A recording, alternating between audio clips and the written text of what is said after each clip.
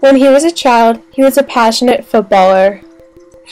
In 1903, he enrolled as an undergraduate at Copenhagen University, initially studying philosophy and mathematics.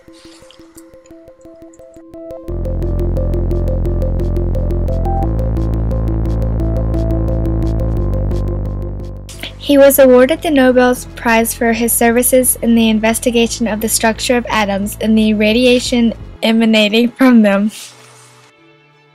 One of his sons, Niels Bohr, went on to win the Nobel Prize in Physics in 1975, just like his pop.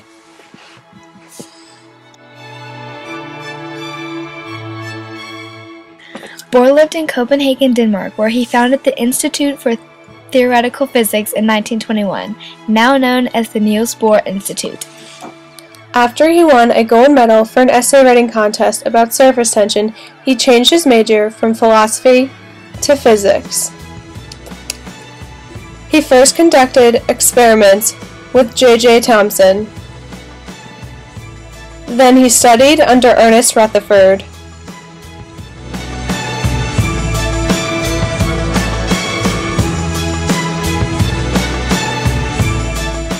He also introduced the idea that an electron could drop from a higher energy orbit to a lower one, emitting a photon.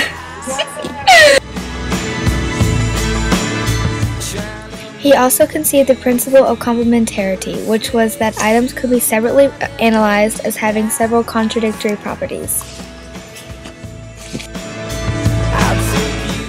After the war, Bohr returned to Copenhagen, advocating the peaceful use of the nuclear energy. Because of this, he was awarded the Order of the Elephant and designed his own coat of arms, which featured a tachitu, which was a yin-yang sign.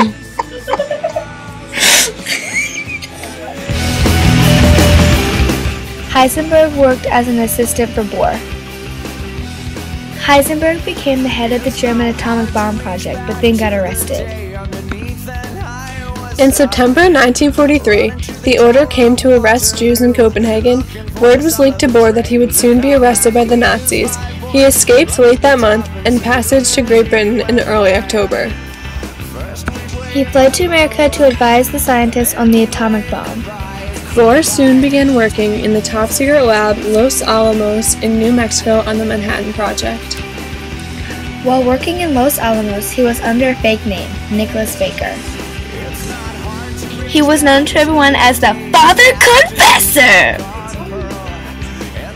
He died in Copenhagen in 1962 of heart failure.